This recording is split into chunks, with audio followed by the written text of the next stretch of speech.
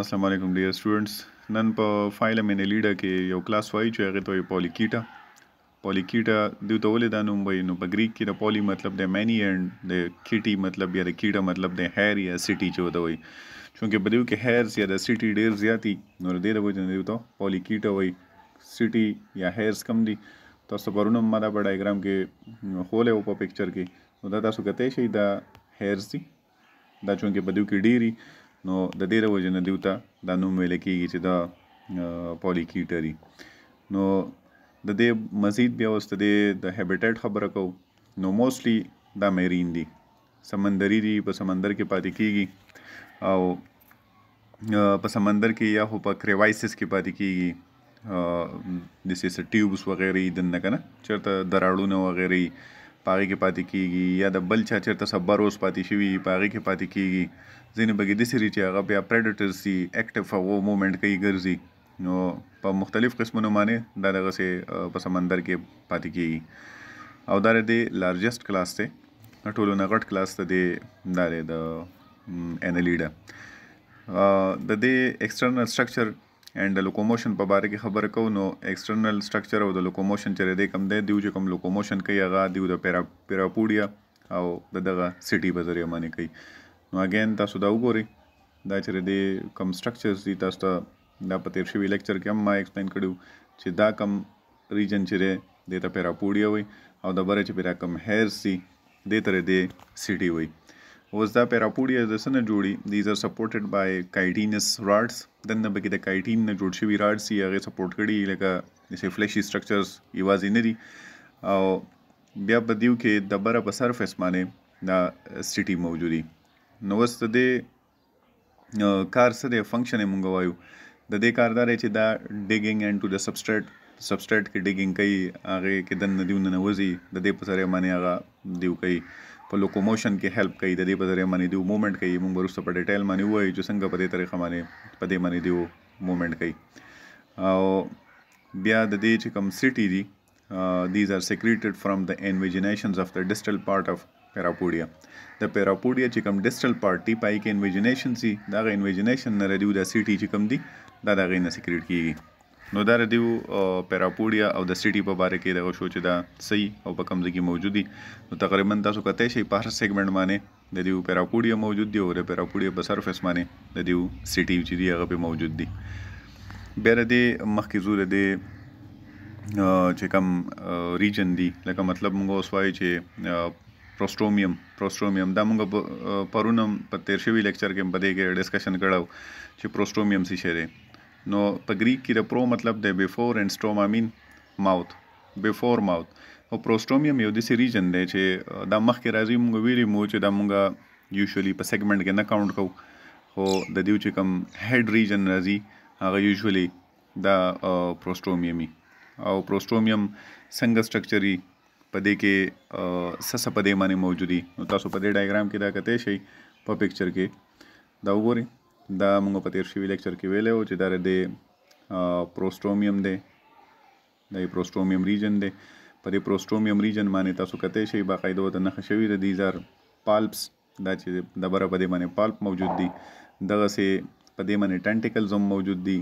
دا کوم سټرکچر چې دي دا پې د بره په دې پروسټومیوم باندې ټینټیکل هم موجود دي، په دې باندې پالپس هم موجود دي، په دې باندې د آیس چې کوم دي هغه هم په دې باندې موجود دي، سترګې چې دي هغه هم په دې موجود دي. نو آیس مطلب دغه سترګې دا پې موجود دي. داسې د دې نه علاوه تاسو کتی شئ ټینټیکلز چې دي هغه هم په دې باندې موجود دي. نو دا د دې پروسټومیوم ریجن دی. او د دې پروسټومیوم نه انټیریرلی دیو فیرنګس ایورټ کوي، او هغه فیرنګس چې دی دیو د فوډ دپاره یا یو پروبوسس د هغې نه جوړ کړی، او په هغې باندې دیو خپل خوراک چې دی هغه په دې باندې حاصلوي. مزید زو اوس د دې مخکې نور سټرکچرز هغه ډسکس کوو.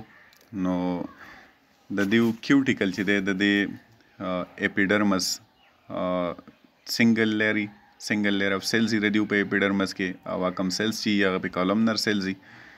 او دا چې کوم دی د کوم کالمنر سیلز چې کوم دي اپیډرمس چې دي دیو سیکریټ کوي کیوټیکل. او دغه کیوټیکل چې دی دا د دیو د پروټیکشن دپاره یوز کېږي. د دې نه علاوه د دیو په دې اپیډرمس باندې ګلینډز هم موجود دي، اپیډرمل ګلینډز ورته وایي، او د هغې کار دا دی چې هغه لیومینسنټ کمپاونډز هم سیکریټ کوي، مطلب رڼا ورکوي، لومینسنس یا دا چې دی نو هغه په دغه کیسز کې چېرته تیاره وغیره وي په هغې کې رڼا ورکوي. نو په دې باندې داسې ګلینډز وي چې هغه لومینسنټ وي، دا به د دیو په دې کیوټیکل باندې په اپیډرمس باندې موجود دي. اوس دیو لوکوموشن څنګه کوي؟ نو لوکوموشن دیو په واکینګ په ترو باندې کوي، ګرځي، فاسټ کرالینګ کوي، لکه څنګه دا زمزې وغیره نه دي موږ چې کوم سینټیپیډس میلیپیډس دي نو په هغې کې چې څنګه حرکت کېږي هغه هم کوي. د دې نه علاوه دیو سویمنګ هم کولی شي، لکه پولیکیټس صرف نیریس موږ نه وایو بلکې د دې نور ډېر ممبرس دي، په مختلف طریقو باندې دیو خپل لوکوموشن چې دی هغه کوي. اوس لوکوموشن عموما دا دیو څنګه کوي؟ نو د دیو په سایډونو باندې لانګیچیوډنل مسلز دي، او هغه لانګیچیوډنل مسلز چې دي د هغې انټاګونسټیکلی کار کوي. انټاګونسټیکلی داسې کار کوي که د یو سایډ لانګیچیوډنل مسلز کنټریکټ کیږي نو د بل سایډ لانګیچیوډنل مسلز هغه به ریلیکس کیږي. اوس دې ډایګرام کې تاسو کتی شئ، دا د دې په نیریس کې چې د دیو کوم کرالینګ او سویمنګ دیو کوي نو هغه په دې طریقه باندې کوي. په دې یو ډایګرام کې تاسو وګورئ دا بالکل سټریټ د دیو باډي. د دې دویم ډایګرام کې تاسو کتی شئ چې په دې په کم سایډ باندې مسل کنټریکټ شي نو د بل سایډ مسل به ریلیکس کېږي. اوس دې ځای کې د مسل لانګیچیوډنل مسل کنټریکټ شوي دی، باډي راغونډه شوې ده، خو په دې سایډ باندې د دیو چې څنګه دا کنټریکټ شي نو په دې سایډ باندې لانګیچیوډنل مسلز هغه ریلیکس شي، نو دیو دغسې سایډ ویز بینډینګ کوي. نو په کم سایډ باندې چې مسل کنټریکټ کېږي په هغه ځای کې به د دیو باډي به څه چل کېږي، هغه به بینډ کېږي، د بل طرف ته به راوځي، هغه طرف ته به کارویچر جوړوي، یو شیپ. نو دغسې دیو یو لکه سنیک چې څنګه رواني هغسې دا باډي ته وهي راته وهي او مخکې مومنټ کوي. نو دا په دې طریقه باندې دیو لوکوموشن کوي. بیا داسې پکې دي چې هغه بروینګ پولیکیټس دي، هغه بروینګ کوي، د پورز دي، هولز دي، په هغې کې دننه ننوځي. نو هغه څنګه کوي؟ that they push their way through by contraction of the body wall. د دیو چې کوم د باډي وال دی د هغې کنټریکشن کوي او د هغې په ذریعه باندې دیو دغه کېږي، کنټریکشن او ریلیکسیشن د باډي وال کوي. لکه ارګانیزم چې یو هول دی، یو پور دی، هغې ته ان شو په دغه ځای کې باډي دی کنټریکټ کړي نو دا ونښلي د مخکې ریجن، نو بیا پسې دا شاته باډي ډریګ کړي، بیا مخې ته بیا د مخکې ځای چې کوم دی هغه ډیګینګ وکړي او بیا پکې ننوځي، هغه بیا مخکې ریجن کنټریکټ کړي او بیا پسې ننوځي. یا ایډیشنلی دیو دا هم کولی شي چې کوم پیراپوډیا دي هغه د اینکرینګ دپاره یوز کوي، یا سټي د اینکرینګ دپاره یوز کوي، دننه پکې خپله باډي ونښلي د پیراپوډیا د سټي په ذریعه او شاته پسې خپله باډي بیا راکاږي. نیکسټ دی موږ اوس فیډینګ اینډ ډایجسټیو ټریکټ چې دی هغه وایو. د دیو چې کوم ډایجسټیو ټریکټ دی هغه سټریټ یو ټیوب دی. نو سټارټ د دې د ماوث یا د پروبوسس نه اخلو چې انټیریور ریجن از موډیفاید ټو پروبوسس. نو دا خو هم په ډایګرام کې تاسو ته ما ښولی و چې د دوی انټیریور ریجن د ماوث چې دی هغه پروبوسس ته موډیفاید دی. اګین زه تاسو ته هغه ډایګرام ښیم چې په کوم کې د انټیریور ریجن هغه پروبوسس ته موډیفاید دی. دا تاسو کتی شئ د چې کوم پروسټومیوم ریجن دی، نو پروسټومیوم ریجن خو د دا دی موږ څو ځل دا ایکسپلین کو. او د دې نه مخې ته د که تاسو دا ریجن وګورئ دا، نو دا د پروبوسس دی، دا ایورټډ فیرنګس دی چې دی ایورټ کړی دی او د دې په سرفیس باندې جاس چې دي هغه موجود دي، د دغې په ذریعه باندې دی خپل خوراک هغه حاصلوي. نو دا د پروبوسس دي چې دی د څه نه جوړوي، فیرنګس ایورټ کوي او د هغې په سرفیس باندې جاز دي، د هغې په ذریعه باندې دی خوراک چې دی هغه حاصلوي. اوس دا کوم پروبوسس دی په کومه طریقه باندې ایورټ کوي، بهر ته څنګه وکاږي، را دننه کوي څنګه، دننه څنګه راننباسي، او د دې لپاره دی مسلز یوز کوي. پروټریکټر مسلز چې کوم دي سیلومیک پریشر پرې راولي، پروټریکټر مسلز د سیلومیک پریشر او د پروټریکټر مسلز په ذریعه باندې دی فیرنګس ایورټ کړي، د هغې نه پروبوسس جوړ کړي، چې کله یې واپس ننیستل غواړي نو د هغې لپاره ریټریکټر مسلز چې دي هغه یوز کوي او واپس یې بیا دننه کوي.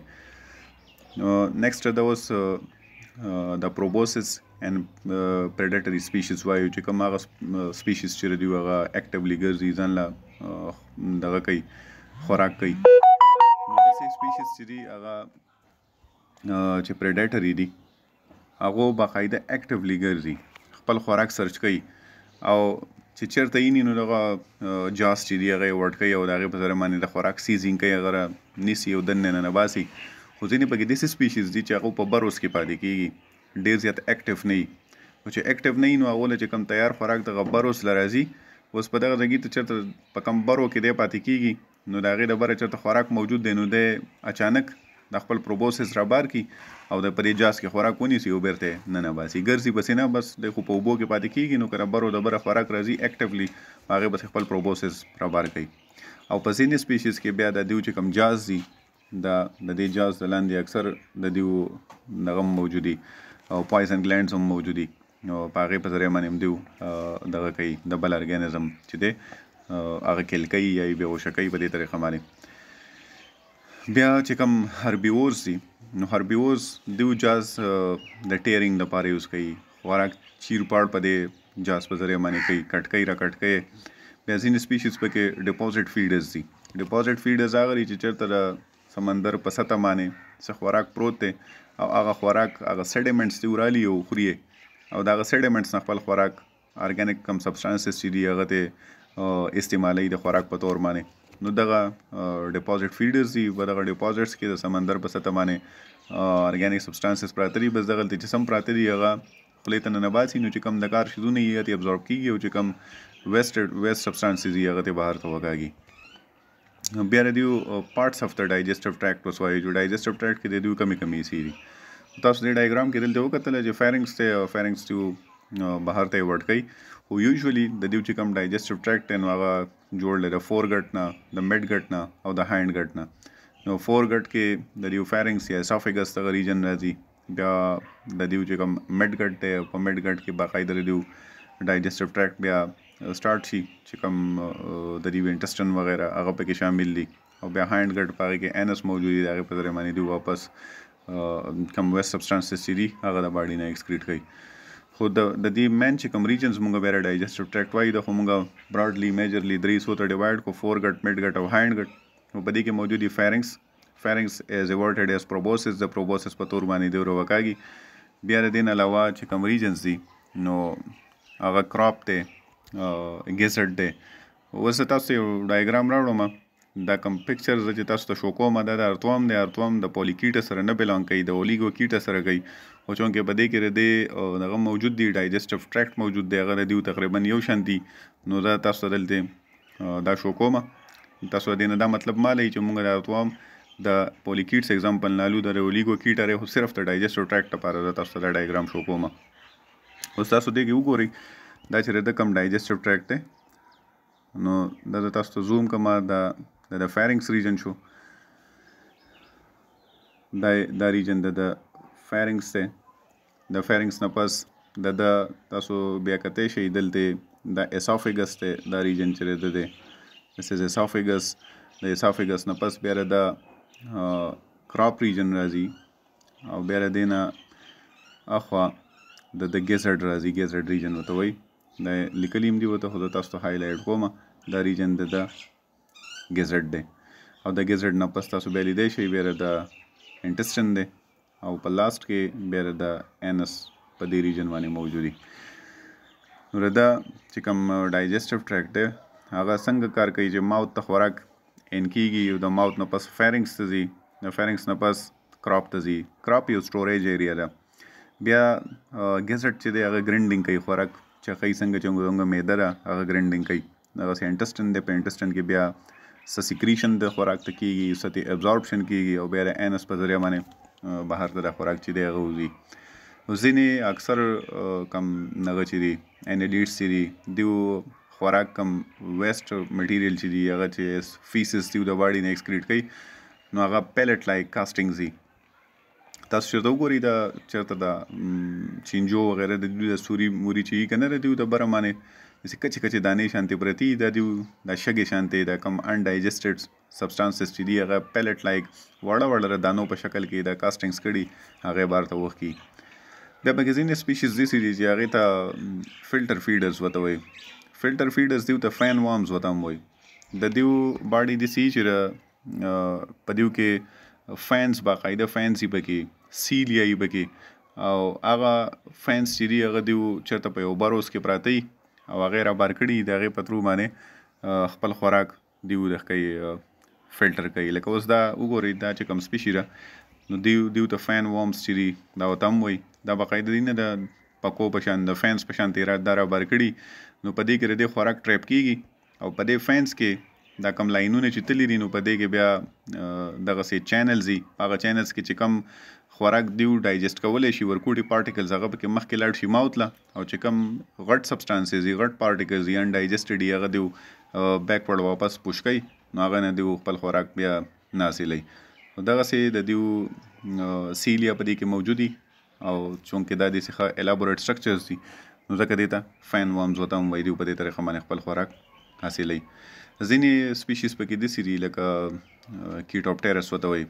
کیټوپټیرس لیوز ان ا یو شیپ ټیوب. دیو په یو یو شیپ ټیوب کې پاتې کېږي. لکه دا وګورئ د ډایګرام کې تاسو کتلی شئ دا یو یو شیپ ټیوب دی.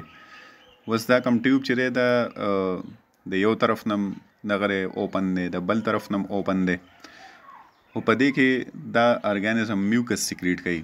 تاسو دې ډایګرام کې کتلی شئ یو میوکس نیټ دی پکې دا میوکس نیټ دی ته لیکلی دی. په دې میوکس نیټ باندې د دوی چې کوم خوراک دی هغه دې سره اټیچ کېږي ونښلي بسې او چې کله ونښلي او ښه د خوراک یو بیگ ته جوړ شي نو هغه میوکس نیټ یا د خوراک دا بیگ دیو راواخلي او هغه بیا دغه کې ویخوري. چې ویخوري په دې کې دیو خپل خوراک موجود دي او د هغې نه خپل خوراک دیو حاصل کړي. اوس د دې په دې ټیوب کې دوی د واټر کرنټ څنګه جوړوي نو د دوی چې کوم 14 to 16 سیګمنټس دي د 14 نه والا د 16 سیګمنټس په دې کې چې کوم پیراپوډیا دي نو هغه واټر کرنټ جنریټ کوي. د هغې په ذریعه باندې د دیو د ټیوب ته واټر راځي د یو طرف ته ان کېږي او په بل طرف باندې اوټ کېږي. دا اوس تاسو کتلی شئ نښې دي ورکړي دي واټر مومنټ په دې طریقه داسې کېږي او په بل طریقه باندې د بل طرف ته بهر ته چې دي هغه وځي نو دیو په دې طریقه خپل خوراک حاصلوي. بیا ایلیمینیشن اف د ډایجسټیو ویسټ چې هغه دیو په کومه طریقه باندې ډایجسټیو ویسټ چې دي هغه د باډي نه وکاږي.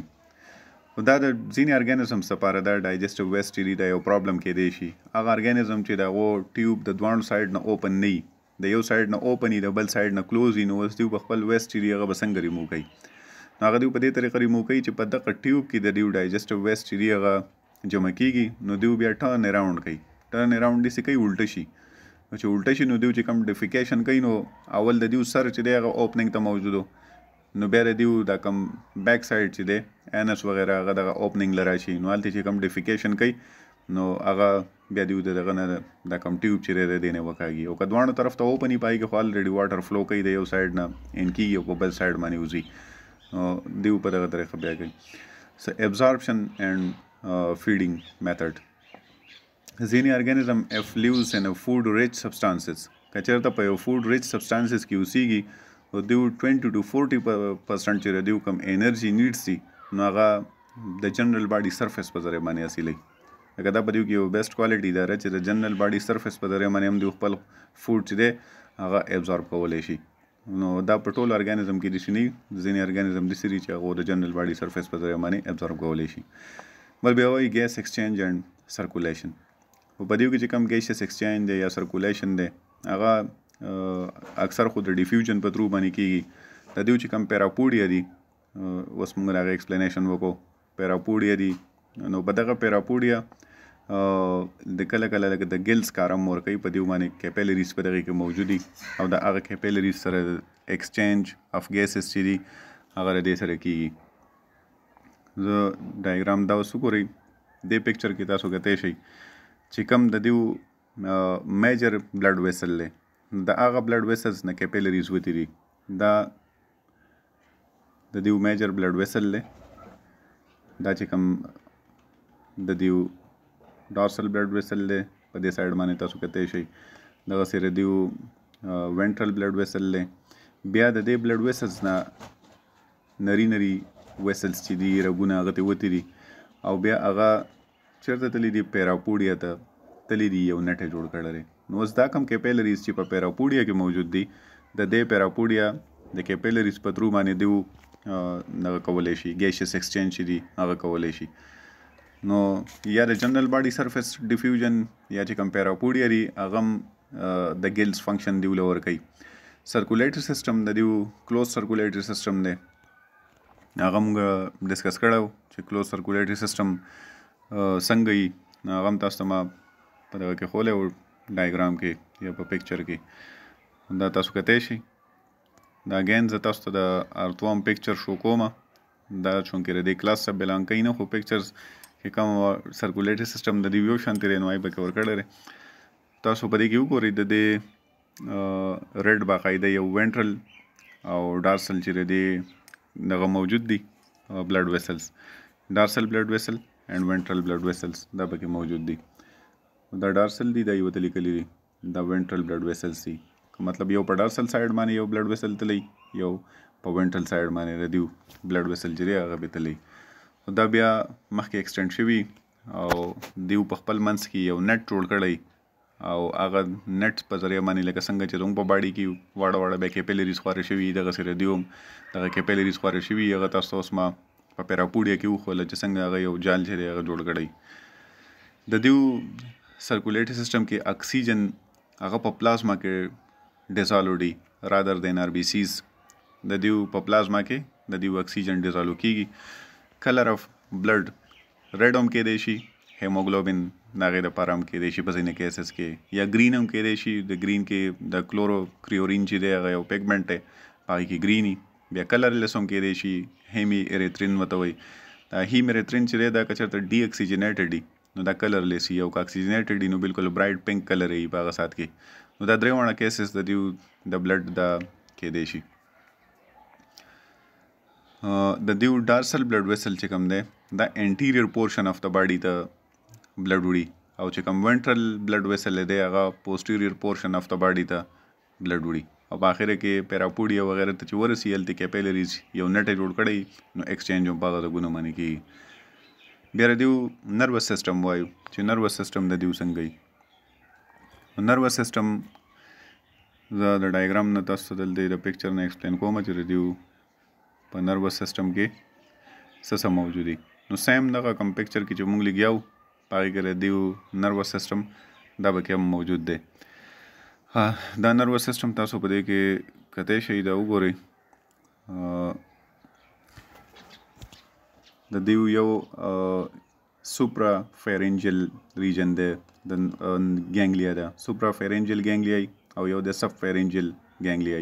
او دا تاسو وینئ سیریبرل ګینګلیا یو په دې ریجن باندې لیکلی دی، دغسې بیا د سب فیرنجل ګینګلیا دا یې ورته لیکلي دي. نو یو په ډارسل سایډ باندې یو په وینټرل سایډ باندې د دیو ګینګلیا وي.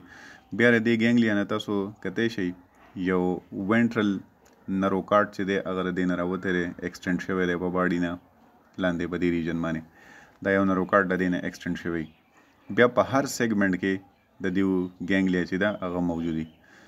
یو سوپرا ګینګلیا، سوپرا فیرنجل ګینګلیا، یو سب فیرنجل ګینګلیا، او هغه د یو بل سره بیا په سرکم فیرنجل ګینګلیا باندې د یو بل سره کنیکټ شوي، او بیا یو وینټرل نروکارډ چې دی هغه د دیو په باډي باندې ایکسټینډ شوي او په هر سیګمنټ کې یو ګینګلیا ورکړي. اوس د دې چې کوم سوپرا فیرنجل ګینګلیا ده د هغې کار دا دی چې انټیریور کمیونیکیشن سینسري فنکشنز چې دي هغه کنټرول کوي.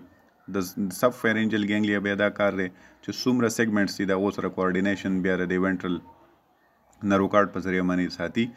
که مطلب د دې هیډ ریجن سره د دیو ټول سیګمنټس کوارډینیټډ دي، خو چونکې په هر یو سیګمنټ کې خپل ګینګلیا موجود دي نو د دې د وجې نه هر یو سیګمنټ انډیپینډنټ هم کېدی شي. داسې کېدی شي که چېرته موږ یو انیلیډ یا ارتوام کټ کړو نو د ده په هر سیګمنټ کې چونکې ګینګلیا ده او هغې بیا دغه سیګمنټ کنټرول کړی نو د ده هغه ریمیننګ باډي چې ده هغه ټوپونه وهي باقاعده د ډېر ساعته پورې ژوندي. او که چا اګین زه را ذکر کوم چا میان نیولي هغو ته به پته وي چې کله چې انجی کټ کړي نو د ډېر ساعته پورې د ده را نیم ریجن چې دی دا هم ژوندی ټوپونه وهي. دا ځکه چې په هر سیګمنټ کې د دیو ګینګلیا دا پکې موجود دي.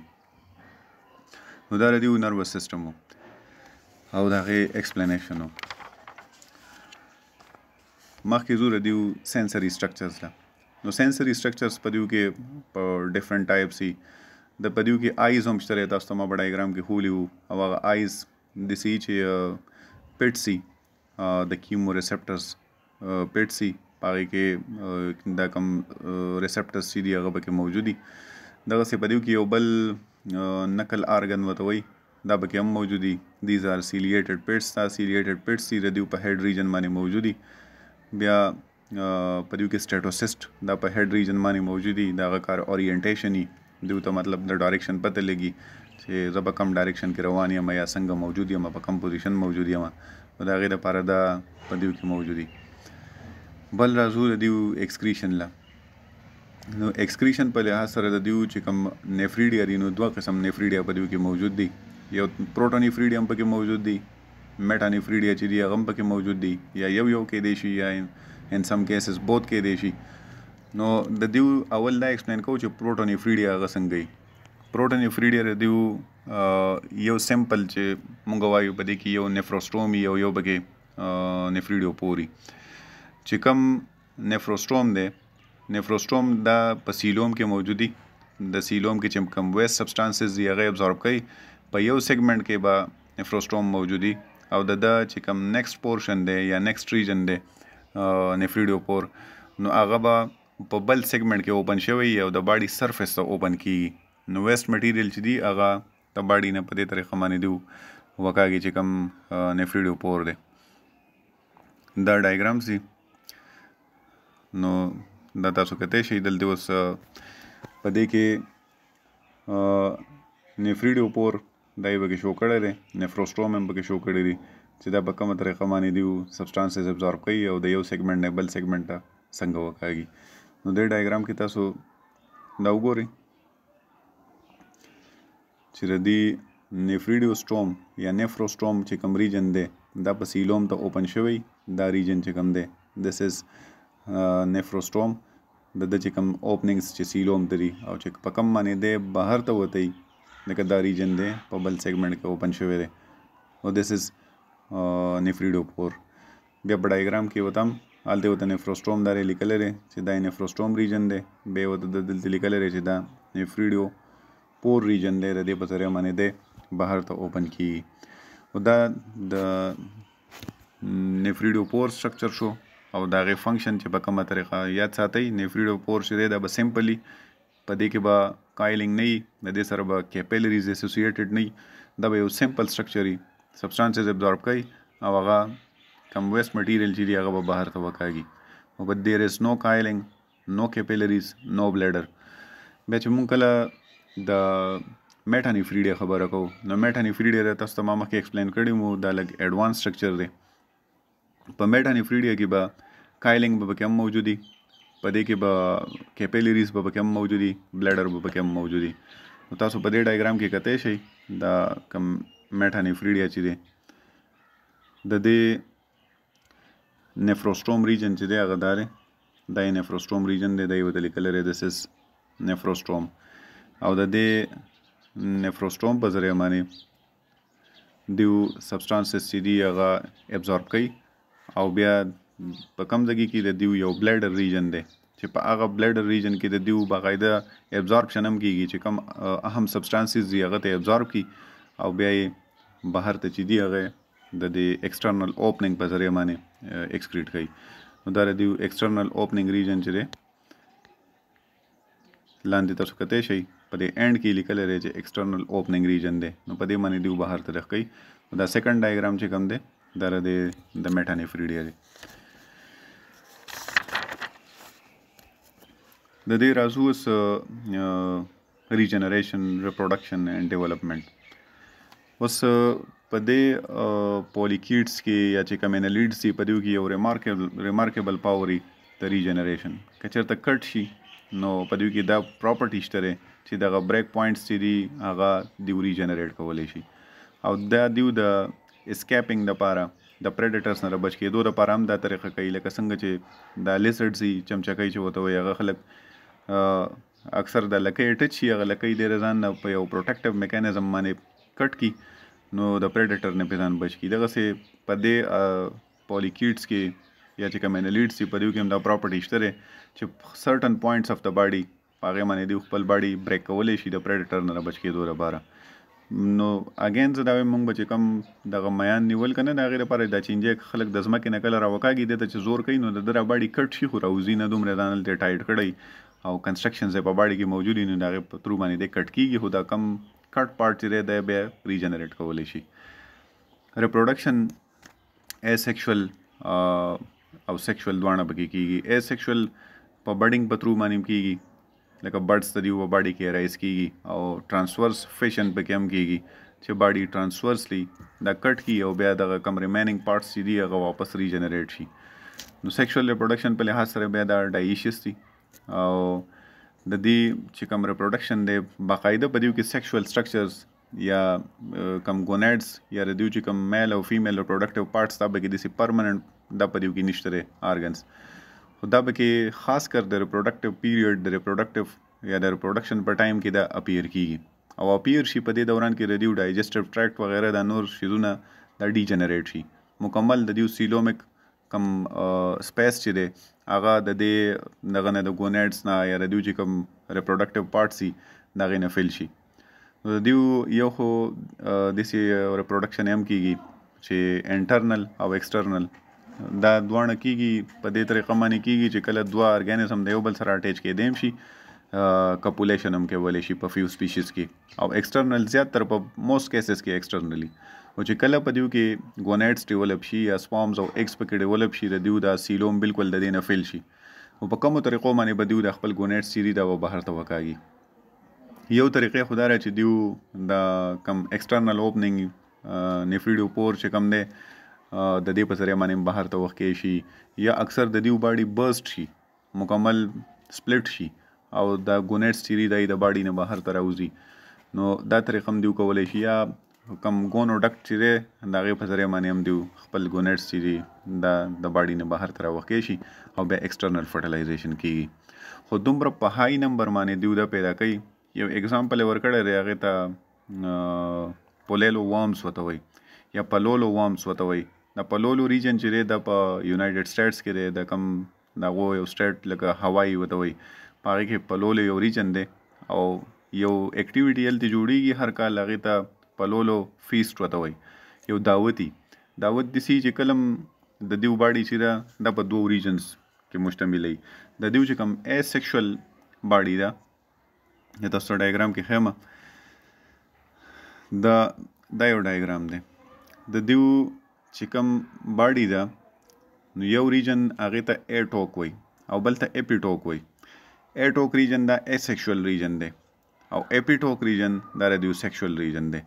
نو په کم کې چې ګونیډز ډیولپ شوي دا چې تاسو کتی شئ دس ریجن دا دې ته اپیټوک وایي او چې په کم کې نه دي ډیولپ شوي هغې ته ایټوک وایي.